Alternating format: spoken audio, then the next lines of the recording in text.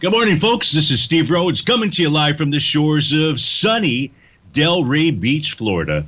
This is your 11 a.m. update, and currently have all the U.S. equities indices trading to the upside. You got the Dow up 527 points. That's 1 6/10%. The S&P 78 points, or nearly 2%.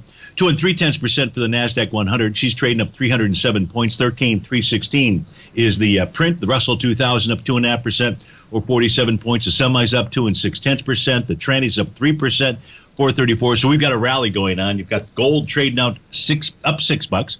1817.70 is the print there. Silver's up 32 cents. That's 1 6/10% to the upside. Light sweet crude back about $53. $89 is where she's printing. Natural gas up 20 cents to the 30-year Treasury. Trading out at 142.25. So what's all that mean? Let's go take a look at our 9-panel market update chart. We begin by looking at the ES Mini. The ES Mini, if it closes above the high from a couple of days ago, that high is 4,685. That'll negate its TD9 count 6, which is really the message that it has right now. Its next stop is 42.77.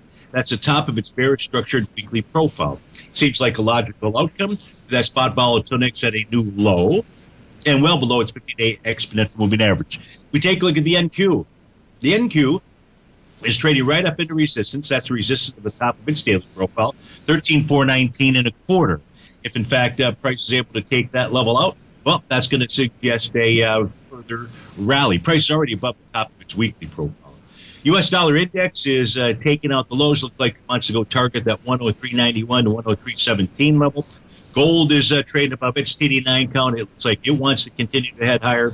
1880-ish type range, 1900 being a price target. You've got a nice A to B equal CD pattern inside of silver. That takes us up into the 2197 level. That would be the 1-to-1 A to B equals CD pattern. Light sweet crude, if it does close below 88.23, and it has not done that just yet, if it does close below that level, it'll negate its Gartley buy pattern there. You've got light sweet crude right now trading out at 88.96. Natural gas just consolidating with inside its daily profile. The resistance level for that is at $8.20. And you've got a consolidation for the 30-year Treasury as well. She's trading with inside its profiles. That's between one.